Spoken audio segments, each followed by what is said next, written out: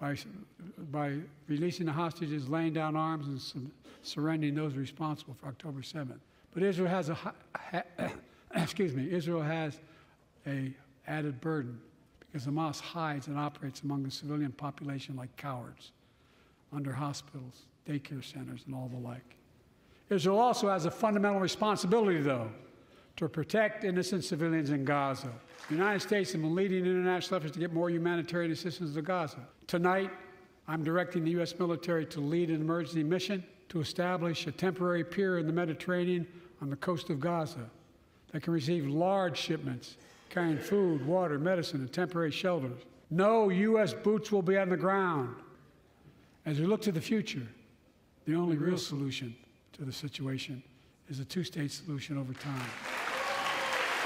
And I say this as a lifelong supporter of Israel. Democratic Party, we know it's time to run. Remember Hiroshima. Remember Vietnam. Democratic Party, we know it's time to run. Remember Hiroshima. Remember Vietnam. Democratic Party. One, two. Genocide!